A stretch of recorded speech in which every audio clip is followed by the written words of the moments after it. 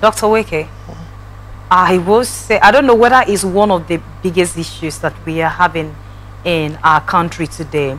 You see couples, they have issues, they bring it on social media. Whatever they buy, get new thing, they bring it up on social media. Whatever thing they do, they bring it to social media. Do you think social media has a capacity of actually solving marital issues?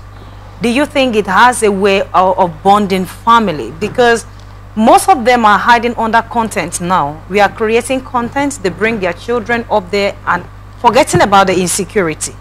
And now the police spokesperson has come to say they should be very careful what they post on social media if it is affecting them negatively. But again, will it be easy and possible for them to regulate by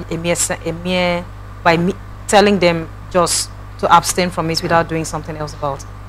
Yeah, I think what police is saying has any information police passes to us is a very critical issue. It's something to be taken serious. It's a security tip, right? So you can do social, you can be a content creator without involving your family. And if you must also post something about two adults, that is yourself and your partner, the other person must consent to it. So it shouldn't come like a shocker, except you are posting yourself.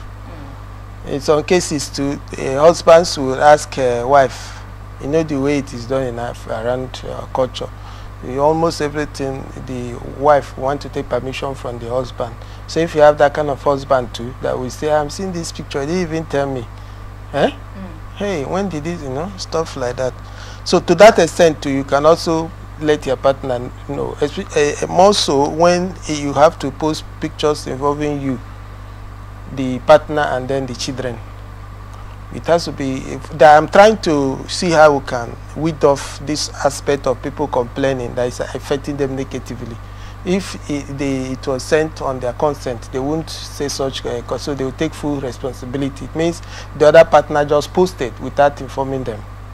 I don't know if I get what I'm saying. Then the security aspect, we've heard stories where people after posting maybe on the airport or the trains area, that on our way to holiday, that you are just seeing the whole family on our way to a holiday, and then the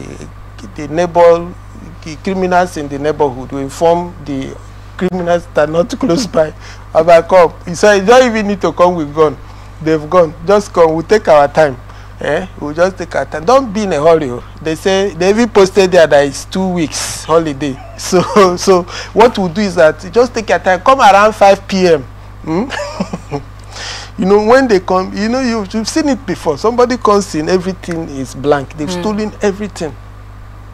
Especially on Sundays, you say, on my way to church, after service, before service, you know, that kind of thing.